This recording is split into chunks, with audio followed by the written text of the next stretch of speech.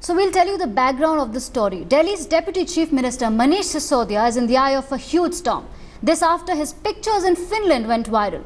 The opposition has hit out at the minister for not cutting short his visit and returning home when the national capital is reeling under a twin Chikungunya and Dengue attack.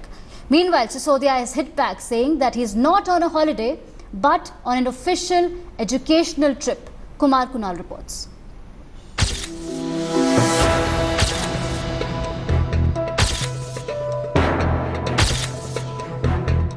This is Delhi's Deputy Chief Minister Manish Sisodia living it up in faraway Finland.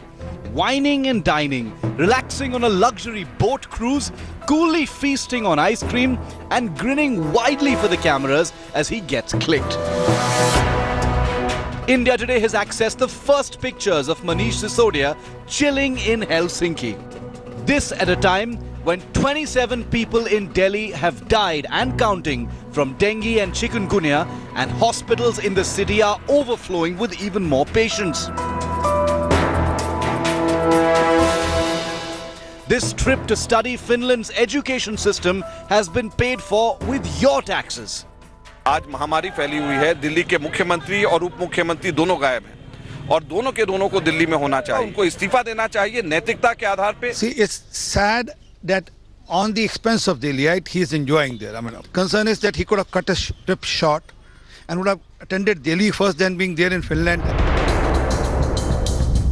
By evening, Sisodia fired back, tweeting more pictures of his education trip to Finland, asking if it was a crime to visit Finland to learn about its world-famous education system. His argument, trying to label an educational tour as a holiday was a sin. Only Sisodia didn't say that the Delhi health scare was big enough to have the educational trip actually cut short.